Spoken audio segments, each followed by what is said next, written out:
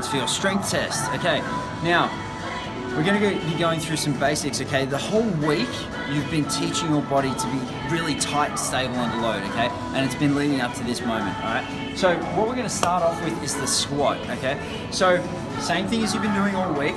The only difference is that now you're going to be coming up explosively. All right, so it'll look like this. Again, you'll come in and you're going to grab a hold of the bar, bend the bar so that you start to wind up that tension in the shoulder, which goes into your upper back. Under the bar, get your pelvis under your shoulders, core is on, brace, up. Get your stance right, deep breath in, core tight, back tight, spread the floor.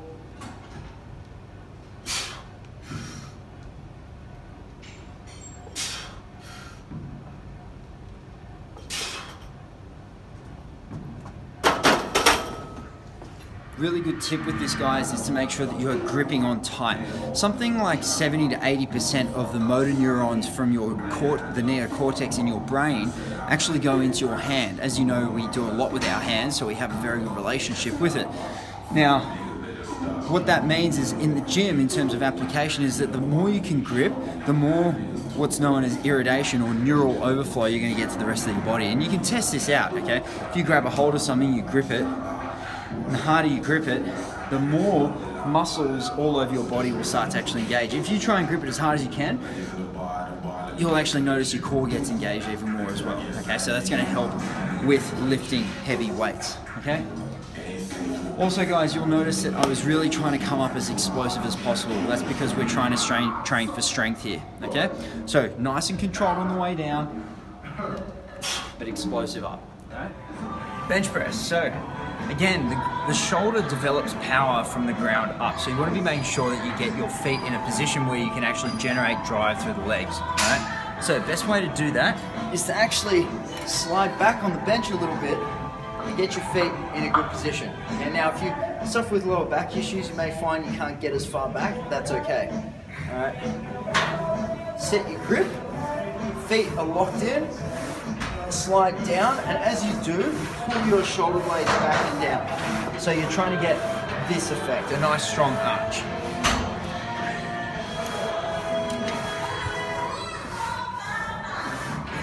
Okay. Start by pushing the feet down and the heels down. There. Deep breath in. Back. Hold the breath.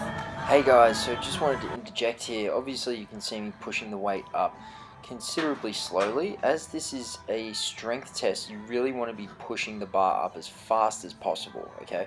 This particular part of the video was actually filmed for our initiation week, or more correctly the break-in routine, where we are actually purposely going slower. But when you're doing your strength test, we want to be making sure that you're pushing up fast. Alright, the deadlift now, guys. Now this is probably the least technical of all exercises, but you want to make sure that you get a few basics right. The first one being that start with your shins on the bar.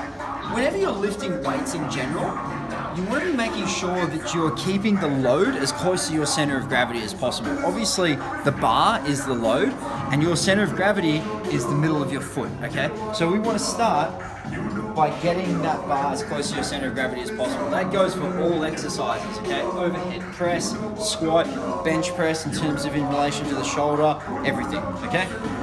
So, first up, shins on the bar. Start by spreading the floor. You'll go down by pushing the hips back. Keep the chin tucked. Tight grip. Take a deep breath in. Sit back and pull the shoulders down and back. Okay, that's going to engage your lats a lot more. So restart, deep breath in. Okay. Before you go for the lift, make sure that your weight is in the heels so you can feel your glutes engaged. You want to be lifting mostly with the glutes, not too much here. Deep breath.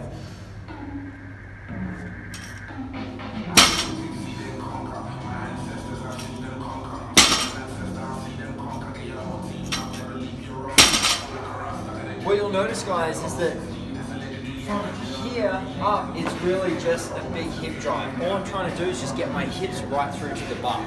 Your glutes are your strongest muscle in the body, so you want to be making sure that they're getting involved with the lift. Okay, overhead press now, guys. Okay, so with this one, same thing as you've been practicing all week. We want to make sure that we've got a strong, stable foundation, good, strong glutes, strong core. Big, deep breath in before we lift. The breath in helps to put us into more extension, which helps us to get that arm, that shoulder clearance that we're after. Okay? So, again, bend the bar. Under. Legs on, glutes on, core on, tight grip, deep breath.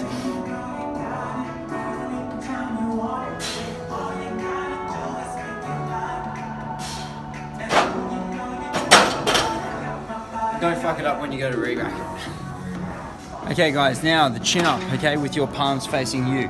Now if you have the luxury of an assisted chin up machine, use that, if not just for the warm-ups, okay? So, grab a hold, palms facing you, hop on. Okay, glutes are on, so you don't want your butt soft. Keep your glutes on tight. Again, slight bend in the elbow, look for the stretch here.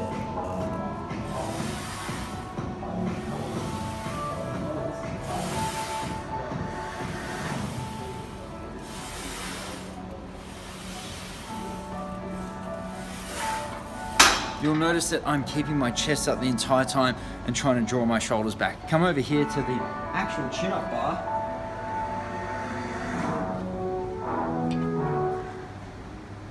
Alright, and this is if you can do full body weight chin-ups, guys. Now remember, with all your lifts, you're going for a 5 rep max. Okay, so I'm gonna emulate what the last rep should look like. This is how you'll know if you've reached your 5 rep max, okay? Basically, what you wanna be looking for is that you can't produce good quality form on a 6th rep. Okay, so that 5th rep is the last rep you could do with really good quality form, okay? You could probably get 6, but your form would deteriorate, okay? When you're training strength, guys, it's really about teaching your nervous system how to handle heavy weights, not about actually taxing you and really going to that point of, you know, grinding and burning. That's more for the bodybuilding stuff, which we'll get into. This strength stuff is more about teaching you how to actually execute properly, okay? So I'm gonna emulate what that would look like if you were to, if your body weight was your 5 rep max.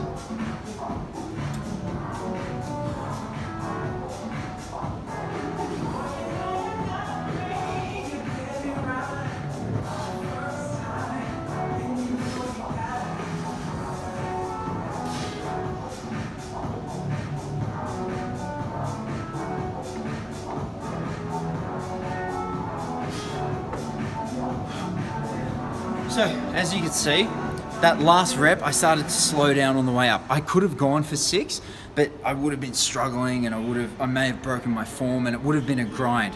We don't want to grind our reps out when we're dealing with heavy weights, guys. If you teach your nervous system to be slow with heavy weights, you will be teaching your nervous system to be slow. When we're talking strength, we want to be teaching it to be explosive and to execute with precision and good form.